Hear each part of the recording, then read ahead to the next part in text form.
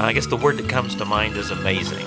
An amazing country, amazing scenery, amazing people, amazing poverty, but amazing work that Mission Guatemala is doing here.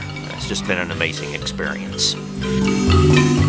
I've been most impressed by the Guatemalan people, by their sweetness, their patience, by their dignity, and in the face of intense and great poverty. I just wanted to say that the people have been just so generous and gracious and loving, and I've just been so impressed by the people. They've been fun to work with. I've enjoyed how I've tried to learn Spanish, and they have been so gracious to tell me the correct way to speak it, and then we laugh when I screw it up. So I've enjoyed the people so much. My stay in Guatemala has been a lesson in patience. I'm trying to learn to stop and smell the hibiscus. Well, this has been a really wonderful experience and a great opportunity. I appreciate the work that Mission Guatemala is having and the impact they're having here.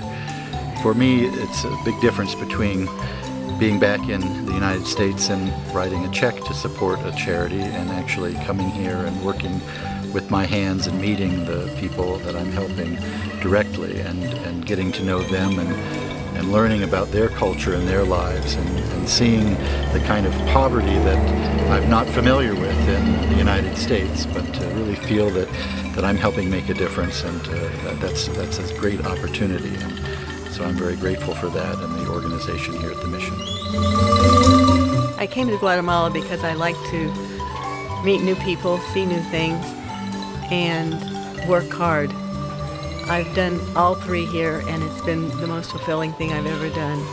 When you put in a stove and you watch other people work hard with you in a team, and then you see that the woman standing next to the stove who lives in what is for us an amazing amount of poverty, stand with tears in her eyes and thank you in Spanish or in the Mayan languages for doing this thing for her, for giving her this stove.